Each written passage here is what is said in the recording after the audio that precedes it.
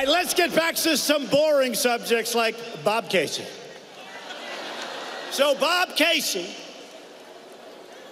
boy, isn't that boring after these wonderful, I got to talk about Bob Casey, I'll start falling asleep. Don't fall asleep as we talk about Sleeping Bob. Sleeping Bob, that's it, Sleeping Bob, that's it. Here to talk about the Trump factor on the 2018 midterms, Republican strategist Evan Siegfried. Back with me, Nick Confessori with the New York Times, Caitlin Huey-Burns with Real Clear Politics. Evan, how worried are Republicans about the Ohio race? Let's just start with the nuts and bolts. They're pretty worried about this race because if we lose this seat, and it's very possible, it's a narrative setter that Democrats have momentum going in. Look what happened with Connor Lamb in Pennsylvania, where it was a district that Trump won by almost 20 points. And Connor Lamb eked out a victory there. And the number one issue that helped Connor Lamb was health care.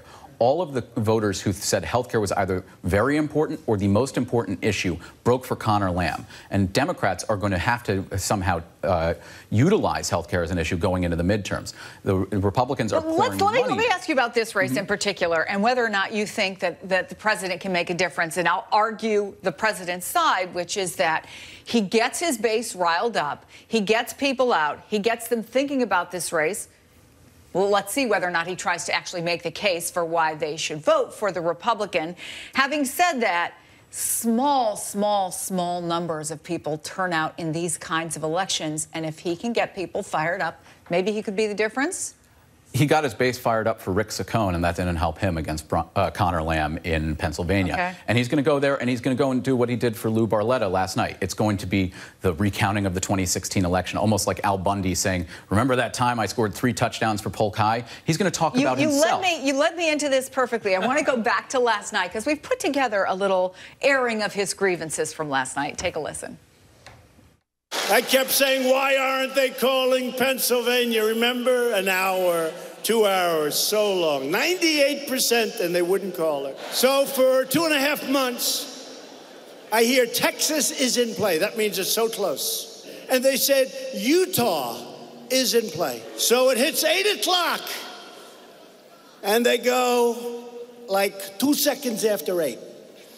Donald Trump has won the state of Texas. Donald Trump has won the state of Utah. I mean, maybe I missed it. This whole they call Pennsylvania too late isn't yet a new grievance for me. But at what point does it get old, Nick? Well, look, I thought Festivus was for the rest of us, but this is Festivus just for the president. And it's the same every time.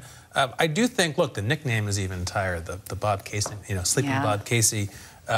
Like people in that room love it, but the point is that these rallies are only partly intended to help the person they're scheduled for. They're also intended by the White House staff as therapy sessions for the president, a place for him to feel good, to get him out of the White House, away from the investigations, where he's surrounded by love. This is a man who has proven that he is fairly needy. He needs affirmation. These rallies give it to him. But you know who also needs affirmation? These Republican candidates in tough races. Who, in this case, I think spoke for like 3 minutes or something like that. So that's the Trump factor. Can we talk about the Omarosa factor? There's a headline in the Daily Mail. Apparently, they got their hands on a little excerpt from her book. But the headline is pretty provocative. Something serious was going on in Donald's brain. Omarosa talks about how President Trump exhibited what she calls a mental decline that could not be denied as she watched his rambling Lester Holt interview in her explosive book. The Mail, again, gets these excerpts of the book. It's called Unhinged. It's an insider account of the Trump White House. It's not out until the 14th. But some other quotes about the Trump-Holt interview. I knew something wasn't right. Throughout this erratic and contradictory interview, I kept thinking, oh, no, this is bad. Donald rambled. He spoke gibberish.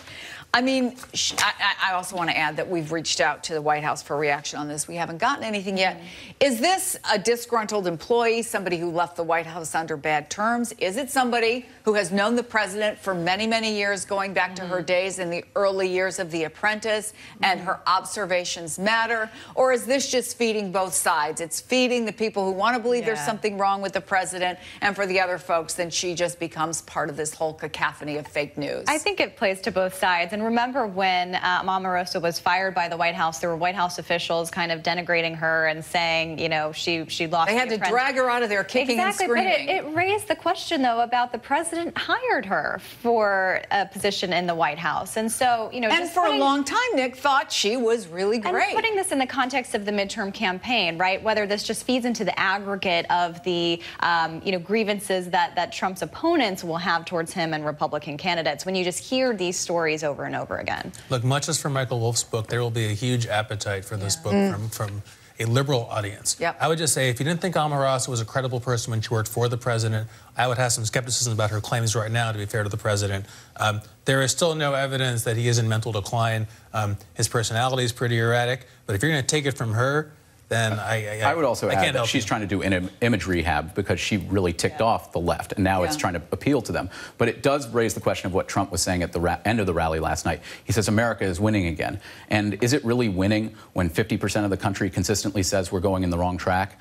Is it winning when we are now attacking the very justice system? Is it winning when foreign investment is now at an almost zero level because of this president and other companies are scared to get involved? Is it winning when we're separating families at the border? Is it winning when we are going out and saying that we're going to have health care that's going to be great, but we know that health care is going to go up in cost? It's not winning. It's very depressing. Evan Siegfried, thanks to you. Thanks to our long, 1 hour long guest, Caitlin. Thank you. Glad you had a good birthday yesterday. She was out late, I think, but she came in anyway. Always good to see you, Nick Confessori. Appreciate it. And we'll be right back with today's Big Picture.